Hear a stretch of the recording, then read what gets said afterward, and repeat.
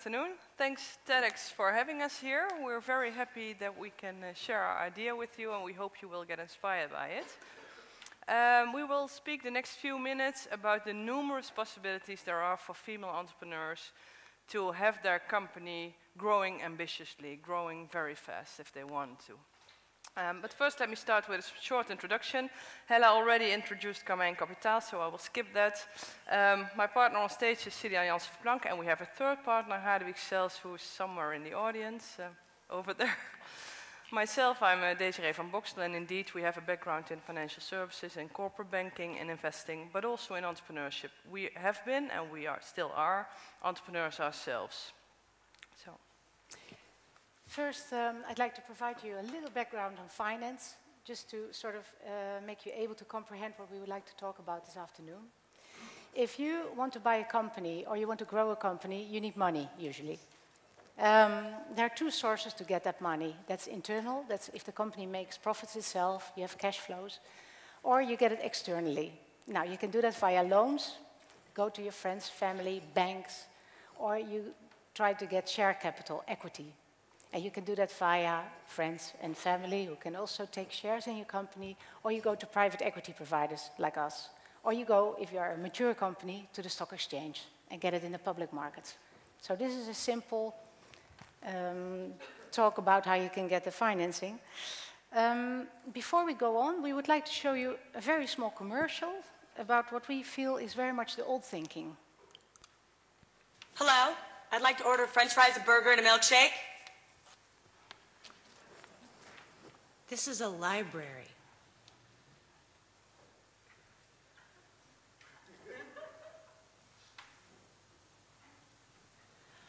I'd like to order French fries, a burger, and a milkshake. Okay. Ouch. That hurt.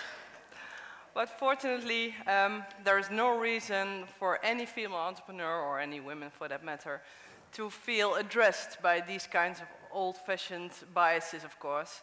I want to share some facts with you. In the US, 70% of all new businesses are now started by women. In the Netherlands, that's over 30%. In the Netherlands, approximately 15% of all small and mid-sized companies is now owned by women or run by a gender-diverse management team. On the other hand, I must say, if you look at the private equity industry, so the companies that are financed with private equity money, less than 1% is actually a company that's led by a woman. And in the US, only 4% of all female business owners have raised private equity as a means of financing their company, versus 11% of their male counterparts. So there is still a large gap.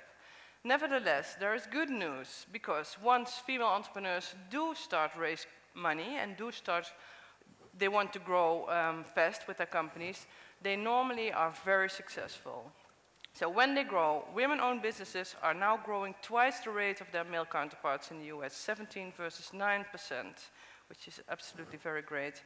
Gender-diverse managed companies, it was said already by Jeannette Vase today, consistently generate higher financial returns.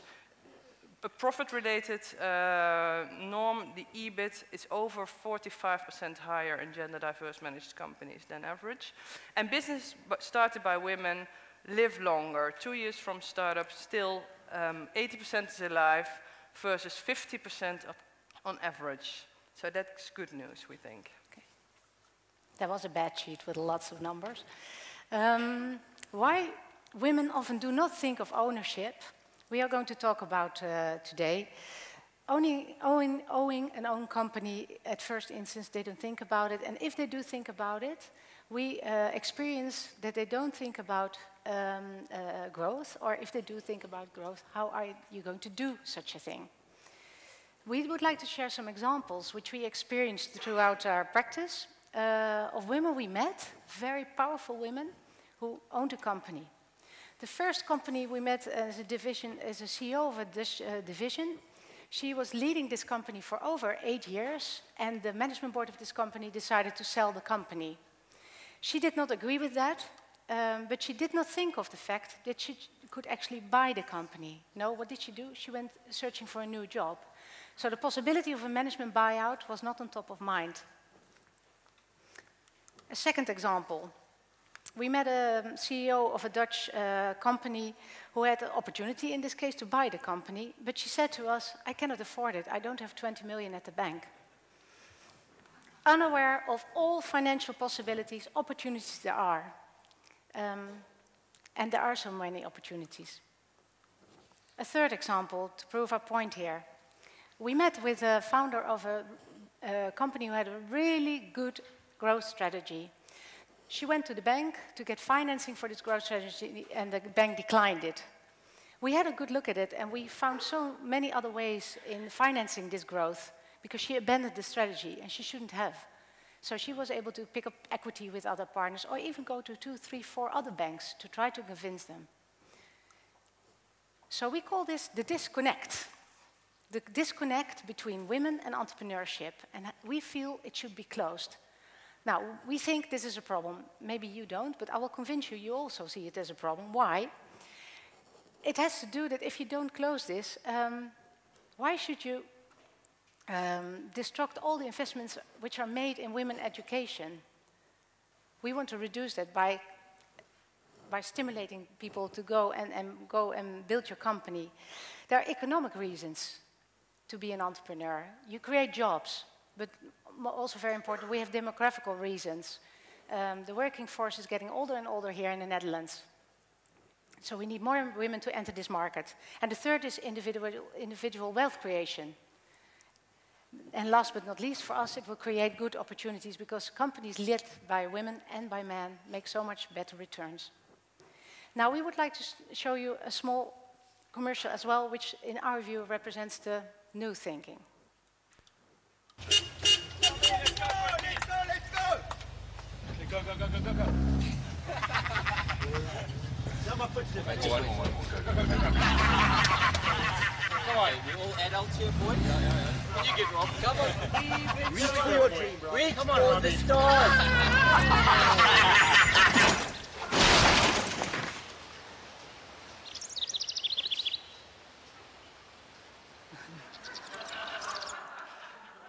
So that's the good news. Well, we have some ideas on how the disconnect can be closed, and we would like to inspire you with these ideas. If you have a company, or if you want your company to grow very fast, don't sell yourself short.